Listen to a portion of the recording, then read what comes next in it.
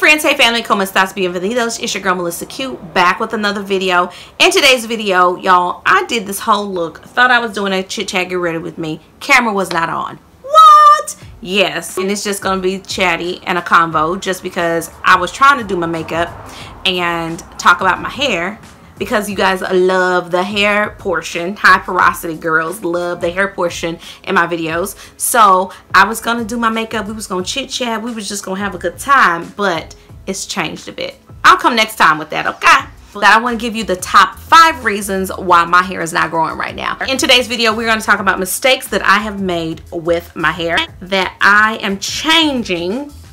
And we can come in another video and talk about the changes. But in this video, we're going to talk about mistakes. Hope this helps you. In 5, 4, 3, 2, 1, let's get it. So the first mistake that I made is not conditioning every week. Now, I did condition, but I did not deep condition. There's a difference to the definition. Therefore, I did not condition. Y'all know. I did not deep condition. I usually have a time clock. I used to have a time clock before I became a lazy natural. Okay, this is what I did. Okay, before I became a super lazy natural, I deep conditioned every week, non-stop, every Sunday, y'all. When I say deep condition, I mean leave the deep conditioning on for like 30 minutes. It's important to deep condition and have a good deep conditioner on your hair. I tested a lot of deep conditioners that I was like, meh, and then I was just, because I was testing it, I wasn't letting it to marinate, like a good deep conditioner or marinate on my hair. Some of them were like subpar and some of them were okay. A lot of them were okay, not just blowing my socks off. Hence the reason why you have not seen just like immaculate deep conditioners that I've given 5 stars to. I do have one that I just tried and you'll see a review on that, but I wanted to come and let y'all know that is a mistake that I made, not deep conditioning every week. Another problem that I had was I was not giving myself a protein treatment every other month. Now, I do believe that you definitely need to have some type of routine that you start and then work from there, seeing if you need to do it every other month. Do you need to do a protein treatment every month? I was good with every other month because I didn't want to let off that balance. You know, it's really important to have a moisture protein balance in your hair and to have a healthy scalp. That is really what's going to allow your hair to retain length.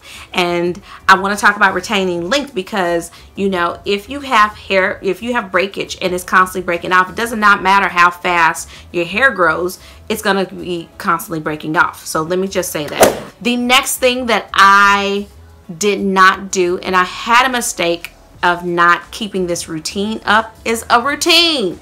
You got to have a good routine. You have to make yourself have a routine. If you don't have a good routine, if you plan to fail to plan. Okay? If you don't have a good hair routine, it will hit the fan. I'm just saying. I think having like a wash day, like every Thursday, I'm going to wash my hair. Every Wednesday and Sunday, I'm going to wash my hair. Have a routine. You know how often your hair needs to be washed. You know, if you don't, try washing it once a week. If you feel like you get product buildup, then maybe twice a week. If you know that you get more buildup like every other, just say every 3 days, then that's your routine for your wash day. That's what I'm saying. You know what I mean? I had a routine for deep conditioning, had a routine for washing my hair, had a routine for like how often I moisturize my hair. Hence the reason we're going to go into our next mistake that I made. The main reason that I did not retain length, and this is going to hit high porosity. You're going to say yes and amen. Is not moisturizing and sealing. That is something that we have to do just because moisture escapes our hair all the time, and if you don't trap it down, girl, it's gonna escape. Okay, we gotta lock it down like Alcatraz. Okay, I'm just saying, that's just the real deal.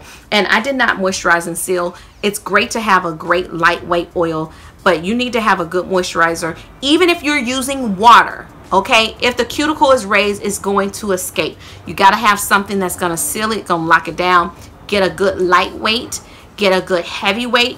Start using your heavyweight during your routine. Use your lightweight when you're moisturizing and sealing every day. And you need to contribute that to your product buildup. So if you're using oils and moisturizers, you might have to wash your hair a little bit more.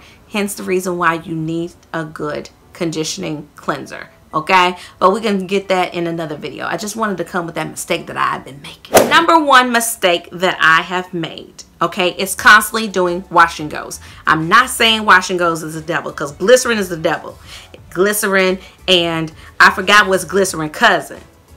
Comment down below if you know what I said glycerin's cousin was. Okay, if glycerin was the devil, this is the devil cousin. I said that, but this is the devil's sister. Okay, it's a little bit closer, and that is not doing stretch styles on my hair. I did a lot of wash and goes. This is a wash and go right now. I'm not saying it's bad, but if there needs to be more stretched out type of hairstyles with high porosity hair, just because it tangles within itself, just because of the characteristics that high porosity has.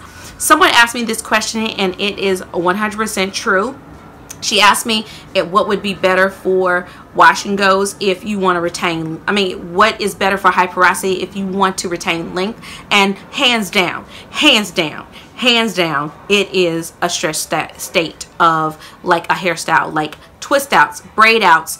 Like if you're doing blowouts, even if you're doing blowout every other week, it's still better for your hair, just because, and use a hair protectant, of course, a heat protectant, but it's because your hair is in a stressed state. It's not tangling with itself. It's not getting those issues. You're not getting more single strand knots, and you're not breaking off your hair. Hence the reason why you will get more length retention.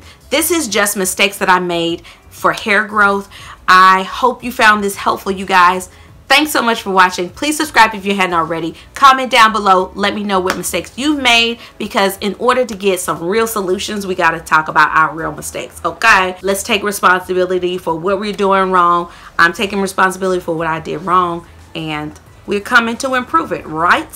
So that's what we're going to do. So, I hope you guys enjoyed it. I'll see you in the next one.